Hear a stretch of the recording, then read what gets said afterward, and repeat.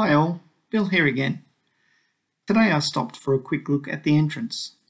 Luckily this area is quite local to me, and while the weather wasn't good, it is a place I come back to on a regular basis as it is a great place to fly.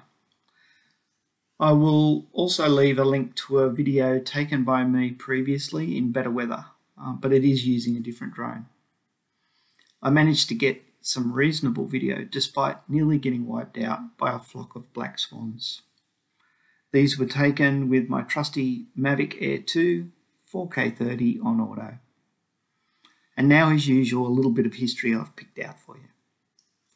The entrance is a well-known holiday destination on the New South Wales Central Coast. It is believed Europeans first discovered it in 1796.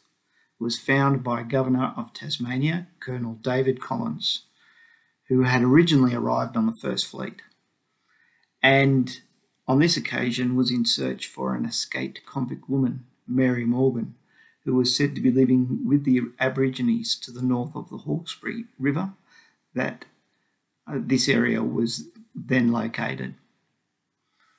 The entrance cinema is a well-known local icon. The cinema achieved some fame in 2006 when it refused to screen the film The Da Vinci Code, as it was contrary to the owner's beliefs.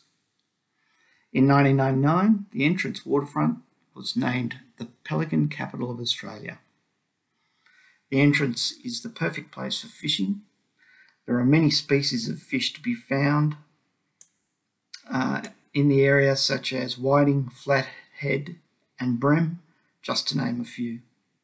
Any questions, please leave them in the comments below. Hope you enjoy.